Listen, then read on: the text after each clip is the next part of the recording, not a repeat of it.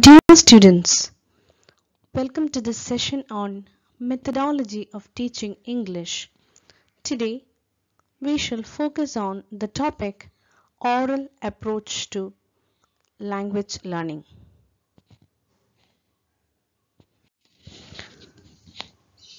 There are different steps in the oral approach of language learning. The first one is the presentation of new learning material and the practice of the same. Secondly, you have introducing vocabulary and sentence patterns. Then repetition, followed by that individual practice and chorus, and finally different kinds of drills.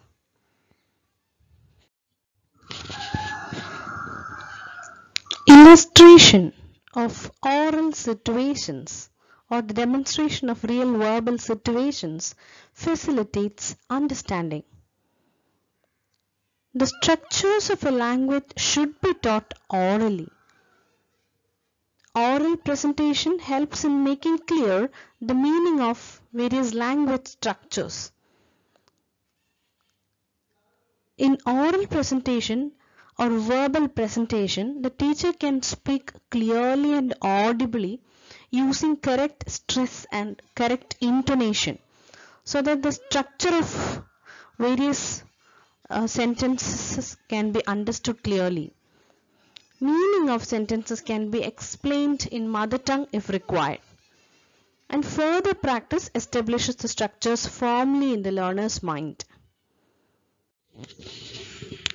There are different kinds of drills which teachers do in a classroom to ensure that the children have learned a new language material. The first one is oral drill. You might remember all those drills that you have done in your LKG, UKG classes. So giving practice to people in making use of the new patterns habitual. This is what an oral drill intends to do. Practice it many a time so that the newly learnt pattern becomes a habit. This is highly important at the early stage. The various types of drills include repetition drills, substitution drills, concord drills, chain drills, completion drills, addition drills, conversational or transformational drills, and question answer drills. Repetition drills. This should be the first drill while teaching a structure. The teacher has to give this repetition drill in a chorus. Learners repeat a sentence spoken by the teacher, and we must be careful about correct stress, pronunciation, and intonation. When new structures are thus introduced, these should be contrasted with the structures that the learner has already learned. For example, take this is a pen. These are pens. So when the teacher is teaching the new structure, these are pens, she has to derive a contrast between these are pens and this is a pen. This is a pen is something that they have already learned. So this is what you mean by repetition drill. It's given in a chorus and one has to be careful about the stress, pronunciation, intonation and so on.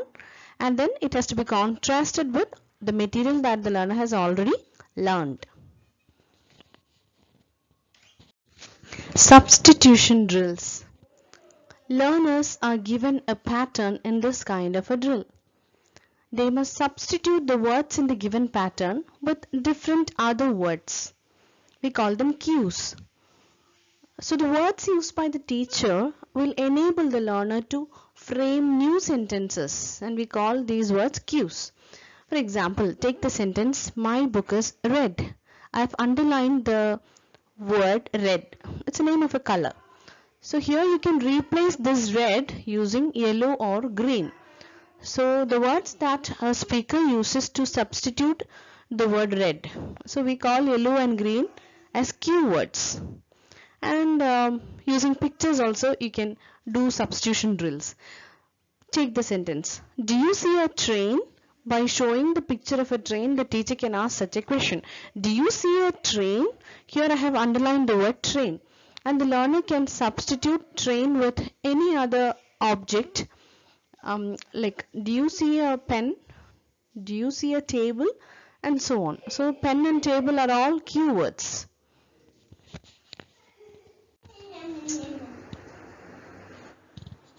Concord drills.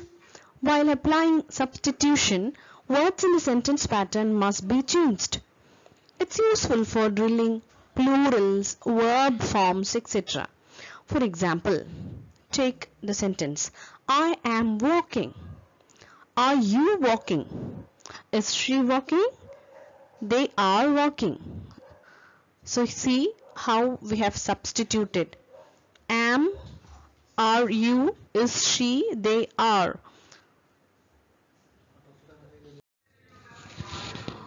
Chain drills. In chain drill, the teacher asks a question and the learner replies. Then the question is passed on from the first learner to another learner. While doing so, the learner has to change the situation. For example, the teacher might show a book to the first student and ask, "What is this?" Then that first student should ask the same question by showing another object to the second student sitting next to him. "What is this?" by showing a pen.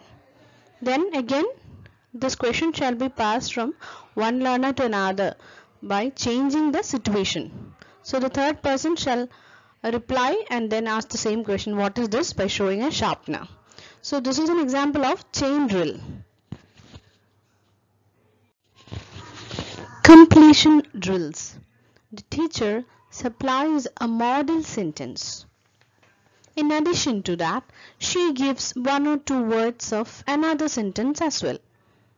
For example, I am playing today. You played yesterday. He played last week. He is playing now. I will play tomorrow.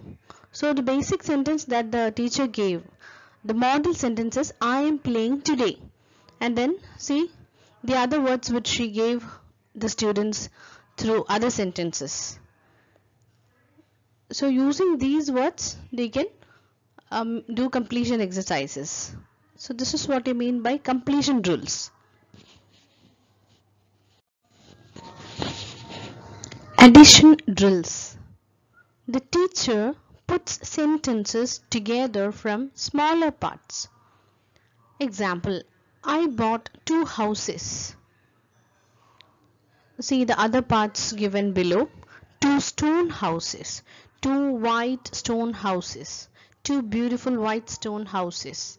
So by adding all these small parts, the teacher can make up a big sentence. So this is what you mean by addition drills. Conversational drills or transformational drills. This is useful in teaching negatives, passives, direct and indirect speech, etc. An example, he said Mohan is ill. He said that Mohan was ill.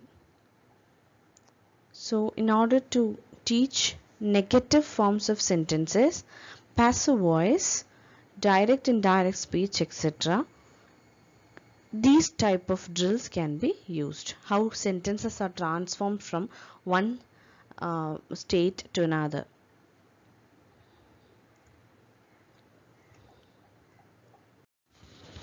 Question answer drills. In this type of drill, the teacher would ask questions to the learners group. The students should answer them using the desired patterns. New words can be taught by showing objects, pictures, matchstick figures, or by performing actions, word building, synonyms, antonyms, etc.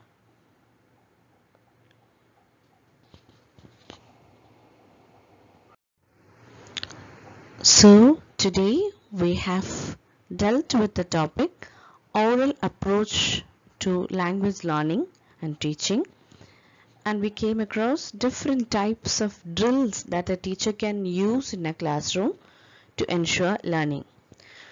Thank you.